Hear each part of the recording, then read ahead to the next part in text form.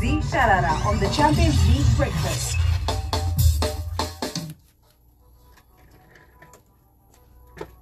And 22 minutes before 8 o'clock it is our time. Good morning and welcome to Business Focus. Right here on the Champions League breakfast on Capitalk. We are live on our Facebook page.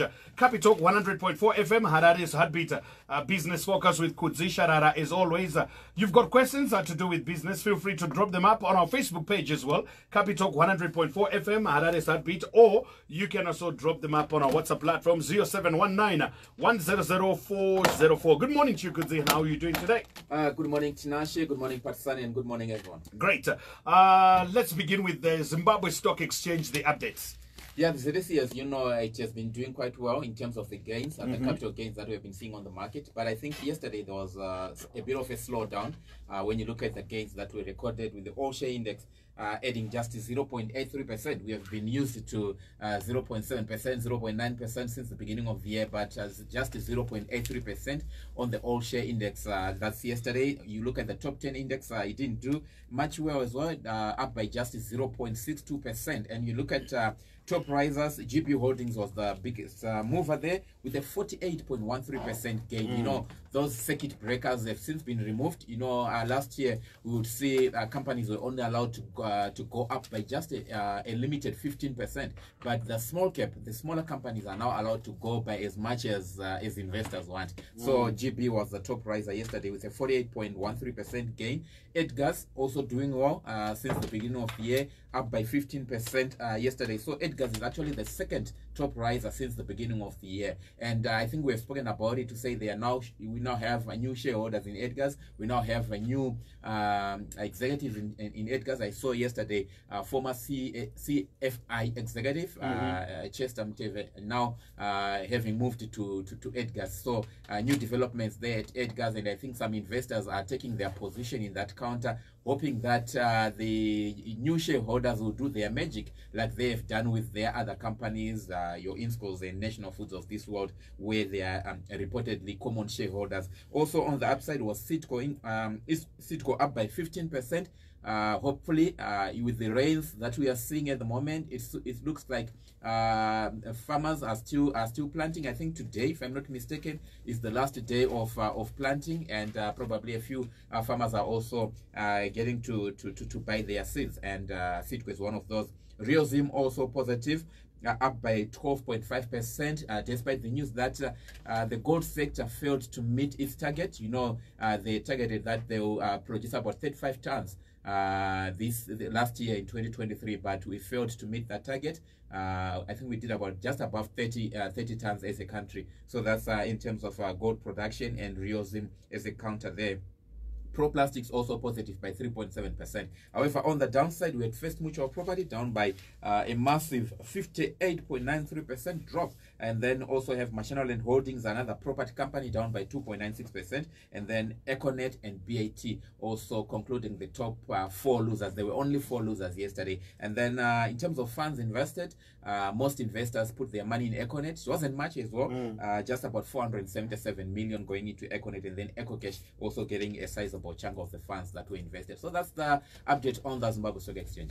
Okay, you've got questions on Business Focus. Drop them up on our WhatsApp platform 0719 100404. Kudzi is right here. So let's get into a lot of things that has been making headlines. Yes.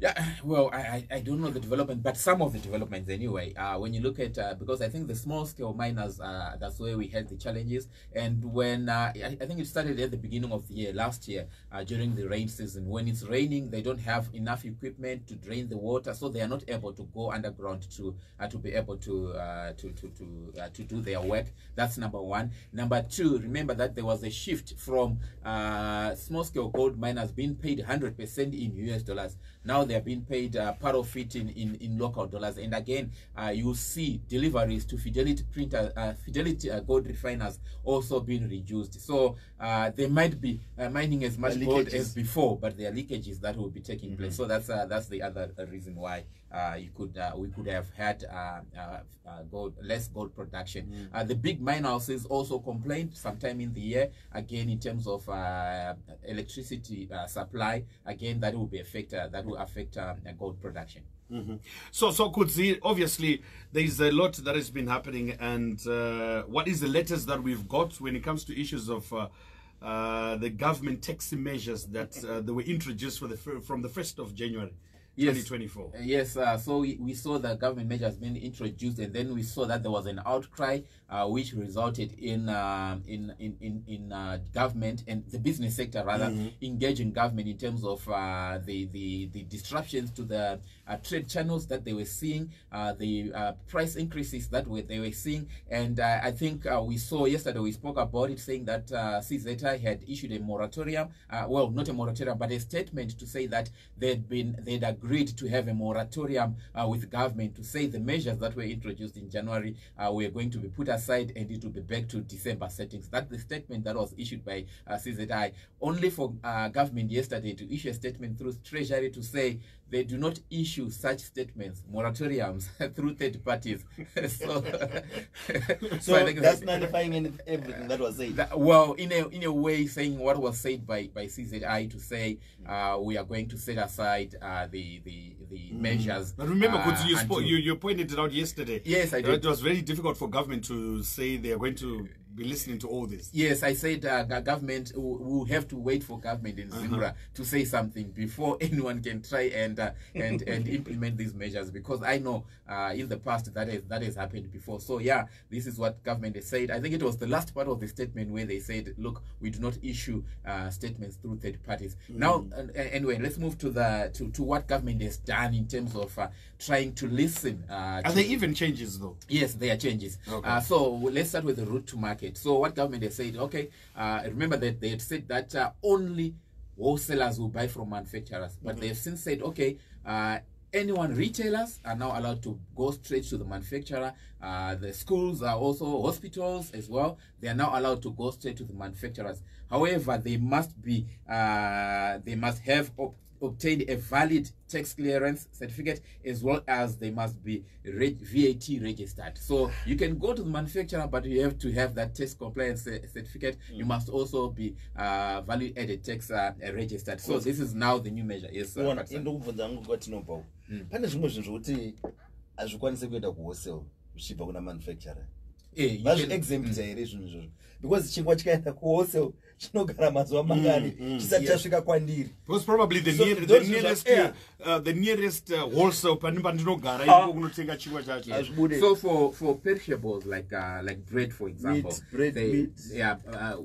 But that they highlighted, they say for bread and other perishables, they can actually you can go straight to the retailer. In fact, the manufacturer has been given they've been allowed to distribute themselves. So marori chingwa yatanchingona kumarena, they will continue as so they've been allowed to do that. So that's number one. And then in terms of what is going to happen in terms of tax collection, remember that what the government wanted was to increase or to widen their tax base, and that has so what has been said is that if somebody comes to a manufacturer, if somebody comes to a producer of products, if they do not have a tax clearance certificate, if they are not registered for VAT, the manufacturer must now withhold 5% tax. So everybody who is going to be buying from a manufacturer is now going to be paying tax. Remember that patisana yengoenda kuna manufacturer ndoda kuorder zvinhu zvangu ongobhadhara exactly kanzi tikuita $4 otongobhadhara $4, but now ari kunzi no, pa$4 ipapo the manufacturer must withhold 5% withholding tax. Saka zviri kuratidza kuti government haisi kuda kuti iende kumwenakawo kwazvinotangira chaiko haisi kuti akufanira kungoendwa nemunhu wese as long as usiri registered for tax. Kana usiri, in fact, if you are not registered for tax, you can still go, but remember kuti wakunobatirwa 5%. you have to can usually $4 maybe open up, but there are $5 on top, which means that there is now a bit of fair competition. I would say a bit of fair competition because my big retailers, for example, they would go to the manufacturer, purchase their products, and then when they then have to pay VAT, and they also had to pay their corporate tax. But someone on a tax shop, I'm going to know no tax whatsoever, no corporate tax, no what. But now, 5%. Now you have to consult your tax expert to say, where am I better suited to be registered? Ndozo badara ya corporate tax here kana kuti ngobatirwa nguma 5% withholding tax. Ndozo zvakudependa manje kuti urikuda zvipi ndezvipi what best suits you. So this is what has been said by government with regards the route to market. Yes, but for wholesalers. For wholesalers, the government didn't mention anything, which means that my restrictions are $1,000. $20 they are likely to be still there because they were not mentioned in this new fine-tuning of the measures that has been done by government. And again, let me state this. Government is saying we'll fine-tune, right? They've said how they are going to fine-tune, but it's not yet, they've not yet changed anything in terms of the Finance Act. So whether it will be done through a statutory instrument, whether they will have to go back to Parliament, I don't know. But from my experience, pane question here toya panaba. Hans hi Kudzi. What if I am selling products not liable for VAT like pharmacies? Do we need to register for VAT? No, I don't think so, because again, my products, remember, my basic products, I can include VAT, like bread and things like that. They've since been zero rated again. You don't have to pay. Nyama luxury. So it's still nyama is still per standard rating. Meat is still at standard rating, so it means that you still have to pay your 15% tax on products like meat. Yes. Going back to recently, pane nyika isina informal sector here, because ndikutoona zvese zvoda kungosungira informal sector. So you see, the level of the informal sector, Patisani, ndo inozota kuti mimwe mitemo inge ichiintroduced. Kuna imwe nyika ine informal sector, but informal sector versus formal sector, maybe informal sector constitutes 5%, 10% of the economy. And in this but the Zimbabwean economy say informal sector constitutes above 70% of the economy. So it's like you have got 70% of the business world. Yet not the informal sector actually not paying tax. I did it. But once was informal sector. So informal sector and that's badara. So there's a difference between a small business and it could be a small business but it's compliant and with the laws of the country. You said a small business is still compliant. They're not informal sector because their operations are not formal. They are not formalized in terms of the law. So Kudzi. So now what it means is now 15% VAT plus 5%. You put the tax and tax clearance. So total becomes 20%. Is that so? No, not really, because there are two separate issues. It on certain products. Remember, even what I'm going to buy that VAT and but I'm going to buy that not zones corporate tax on contribute or whatever, or deducting VAT on behalf of government, whatever and it. But I'm going to buy that corporate tax after what my profits over business, what my profit 100,000. I'm going to buy that 25%. Corporate tax of your profits. But one wasn't about the revenue. My profits I say I'm asking that corporate tax. They have to be withholding tax here 5%. But Kudzini into Nzwisande Panama products abviswa arguns ayatama visaba. Ne arguns anofanonge aripo. Inini ndapinda mu wholesale. Ndoda kutenga zvindine tax clearance yang o andina. Datenga mangma products are included, mangma are excluded. How is my invoice going to come out? Invoice really in a system in panoto pancha papa chinoto mudo this one is zero rated, this one 15% VAT. Azvina kana problem. Ukatota sama receipts ako unotozviona imbocheka ma receipts ako unotozviona kuti ichi chakanzi VAT ichi achina VAT. I'm still thinking maybe dzamupfungwa ishoma kuti ndononoka kubata. Nyama is a luxury. Well, according to this, it has to pay tax. Whether you call it a luxury or not a luxury, you have to pay a VAT on meat. And yesterday there was a Treasury communique regarding taxation changes any positive impact to the price increases we have witnessed in the recent past? Yes, some products like bread, for example, is no longer is now exempt from VAT. That's bread. I'm trying to look. Okay, so there's bread, milk, cooking oil, meal, salt, sugar, flour. They are now exempt from the VAT and I introduced on these products here, which means chingwa takatona chikwira ma price and ma bread producers vangu vatotumira vachitoti chingwa chedu recommended retail price vamwe vachiti $12 vamwe vachiti $8, right? Now they have to reduce those prices because they've been told kuti it's now exempt. However, this is a statement. Act ichiripo. So you need to. So which one overrides the other? Is it the statement or the act? It's the act, because even panapa, Pariku government steps that will be taken as a consequence of the consultation. Though steps that will be. It's like so as of today, if I'm to trade, I have to charge VAT because I'm change. That's my understanding. Kudzi, another question on our WhatsApp platform. Hi Kudzi, can you explain withholding tax? Are they saying if the price is $4 inclusive of VAT, for withholding tax we're saying I pay $4 plus 5%, meaning my price will be $4.02? Yes, your price will have to. Yes, we have, because manufacturer nini chinhu changu ndeche $4. But iwewe tinashe, you must contribute a withholding tax to government. Sanctions withholding tax because varuti tinashe hausi registered, which means that hausi kuzotombhadhara tax. Saka takutogara takubatira nhasi. Pauri kutohodha zvinhu panapa tobva tabatira 5% tax ichaenda ku government. So yes, that's saka munhu ari kurwadziwa apa is it the consumer? Yeah, the consumer ndirozorwadziwa eventually. It now depends on uyu ari kubata withholding tax. $4 plus that 5% addition.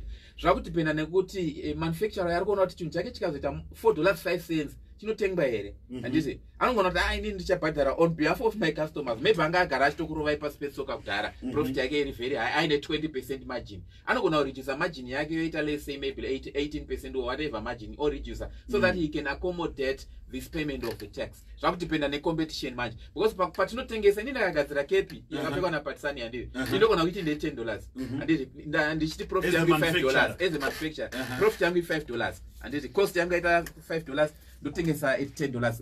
But iwewe tinasho kagadzira same cap unogona kuti no inini ndiri kuitengesa $6 ndingoda $1 as profit. Saka zvinozosiyana nokuti manufacturer ada kuita sei depending. But Kudzi, and like example that was given by one of our listeners to say eventually the product will become $4.02. Inini ndiri kuenda kunotenga ndichapedza ndaungonzi na shop tailor andina change. Yeah, a change imwe issue inenge yakuzonetsa, but that's not subject to discussion. The fiscal authority vanene kuti muchazowana change kana hamuna change here zvakwamuriro zvezvo kuti tapiwa $10 chabhadhara chete wega une $20 zvokuti zvechange yatove imwe nyaya. Okay, mumarubvunza panapa Kudzi ati hanzi inini samanufacturer, how do I withhold 5% from informal traders? Ndio kutaura kuti kana informal trader auya kwauri wewe samanufacturer oti ndira kuorder zvinhu zve 1000 handiti unomzwa kuti sha inini zvinhu zvangu zvikuita 1000 but kuti ndikutengesere chiisa 5% on top ichazoenda ku government.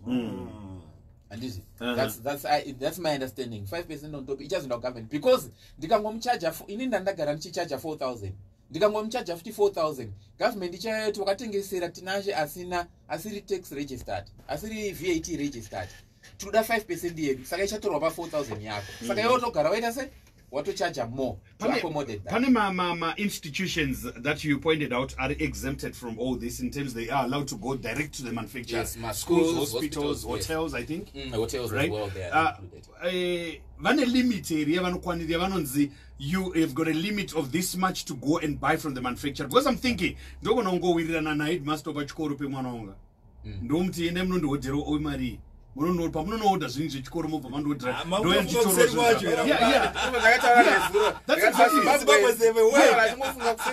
because there are loopholes.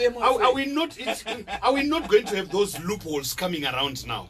Look, how are we going if we don't have a cap of what is needed to for the exempted institutions to do from the manufacturer? Look, you can't tell. For example, I'll tell you the school where my daughter is at.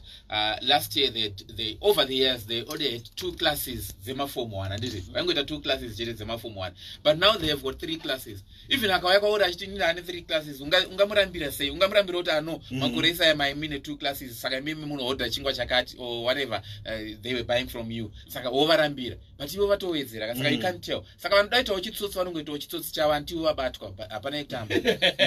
Okay, another question here on Anzi. Okay, all right, let me look. Okay, will bread price go down if raw materials such as cooking oil and flour are VAT standard rated? That would be my thinking. But you never know with the producers.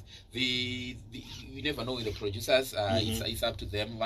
But it's a competitive environment. That's why we not want to run out. It's very competitive because we've got I think 3 or 4 large bread producers. So it depends on where they want to put their prices. Even nezuro pepe patakataura tuvanga issue ama new prices. Kune mumwe angakati changu chakuita $12 cents retail price. Mumwe vari changu chakuita $8 cents. So already a competition on prices. So it depends with the. Yeah. Lastly and quickly, because time is running out, Kudzi, it's parity cover. It means there is need to update our systems to accommodate this 5%. I assume the 5% is calculated after VAT. But so with we can actually change VAT, yes. But now don't run my tax expense now. Do we need to update systems or we need to have systems set? But my systems are not updated. I'm going to punch my numbers. I think it shouldn't be difficult. All right, this has been a business focus right here on the Champions League breakfast on Capital. Thank you so much, Kudzi. We'll speak more of business tomorrow, same time at 7:35 right here on Capital. Thank you tonight.